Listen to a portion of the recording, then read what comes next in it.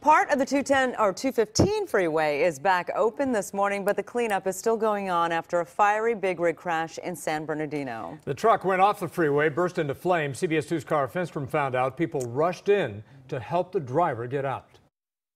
We heard like this huge boom, and we looked outside and we seen flames. And then we're like, what the heck is going on? Destiny Ruby and Craig Sushel were working at a restaurant alongside the 215 when a hit-and-run driver slammed into a semi-truck, sending it flying through a guardrail. The CHP tells us the cab and trailer separated and then struck 3 other cars here on University Parkway before slamming into that embankment. The worst part is that we heard the guy inside, like he was honking the horn, like get me out of here, But Destiny Ruby says 8 or 9 heroic bystanders rushed in and pulled the man out. She said he appeared to be burned and was screaming. It was just crazy to see, and then literally maybe a minute or two after they pulled him out, just the truck just went up in flames. Sushel tells us those same bystanders helped a woman in one of the cars. She was smashed into the wall. They saved her too. They got her up. Both the truck's driver, who was seriously hurt, and the woman were rushed to hospitals. The CHP tells us she escaped with minor injuries.